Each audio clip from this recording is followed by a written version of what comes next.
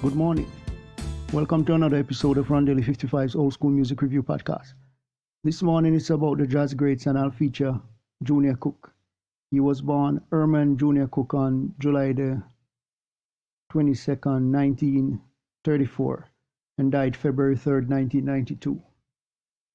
He was a hardbop tenor saxophonist and also a teacher, and his career involves some stints with the Dizzy Gillespie group, also with Horace Silver and the Blue Michelle Band. He also worked as a sideman to many and taught at the Berklee School of Music. He died in 1992.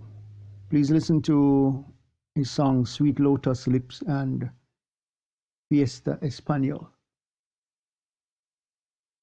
So until next time, hope you have a great day. Remember, God loves you.